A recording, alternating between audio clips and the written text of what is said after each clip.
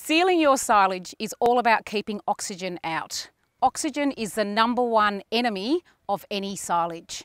In this video, you'll see examples of both effective and ineffective sealing techniques in stacks and the results of what happens to that feed quality. We can see here from the side of this silage that it's been poorly sealed on the edges. We've got loose plastic where air and water can come through, and if we just walk over here, there's absolutely no ties at all sealing the edge of this silage. As we move up, we've got good tyre coverage down here, but as we go to the top, there's big piles of tyres still sitting on top of the stack that haven't been used.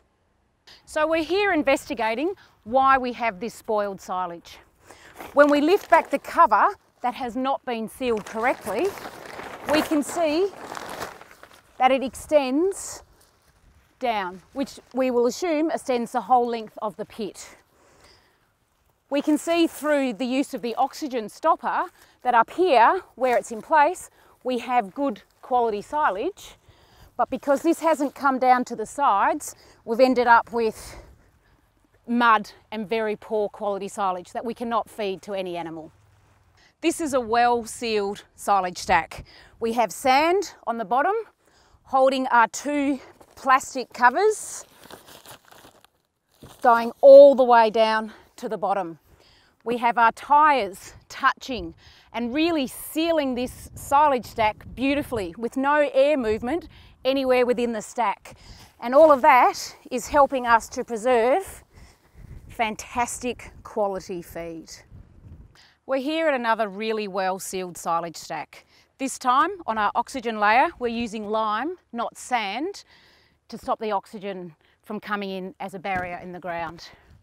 What we've also got placed are some gravel filled bags instead of the use of tyres, holding down the oxygen barrier to stop airflow flowing through from the open face. What sits on top of this oxygen barrier, in this case, is a green woven sheet there to cover and protect our oxygen barrier. We can also use tyres as well as the gravel bags to seal our stack properly. We are here on top of a silage stack to highlight the importance of not only sealing the silage stack, but to more importantly, cover any holes at the time when you are sealing your stack. We can see here that when this plastic was being put on, someone's foot has gone through the plastic, but has also penetrated our oxygen barrier.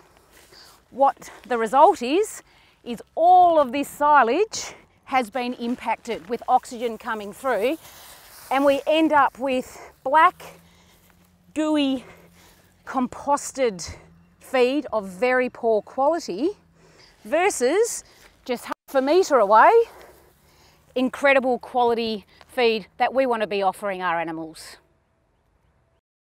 Following are the key points to remember from this video. Sealing silage is more than just covering. Sealing is excluding air rapidly and permanently. Oxygen is involved in 99% of all silage problems. Effective sealing enables you to store maximum quality and quantity silage for any length of time. It is important to repair and maintain the sealing of silage during the storage period. Poor sealing results in a loss of feed quantity and quality and a potential decrease in animal production. Silage is a forage that has no contact with air. Forage exposed to air ends up as compost. For more information on this topic, please visit the Dairy Australia website at www.dairyaustralia.com.au.